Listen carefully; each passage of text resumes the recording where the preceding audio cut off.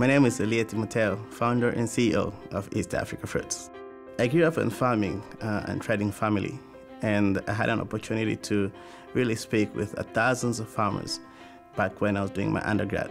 Nearly 50% of food never gets to the market, and this is due to lack of storage facilities, poor transportation, and disconnect between farmers and retailers. Immediately, I thought there's an opportunity to help these farmers by giving them reliable access to market and be able to take the produce efficiently to the market that can increase shelf life, but also increase the distribution in the market. And that is where immediately I started East Africa Fruits.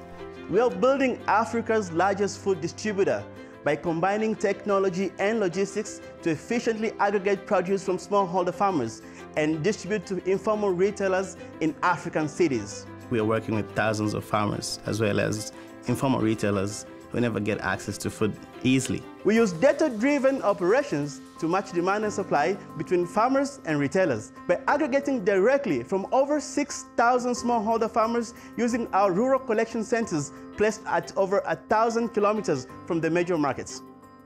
Nearly 95% of Africa's food is sourced from informal markets. And these are tabletop vendors, vendors who are resting on the roadsides or informal kiosks. And that is why our business over the last few years has been growing, more than doubling our revenue. We, as East Africa Fruits, will be able to create more impact in our society, farmers as well as informal retailers.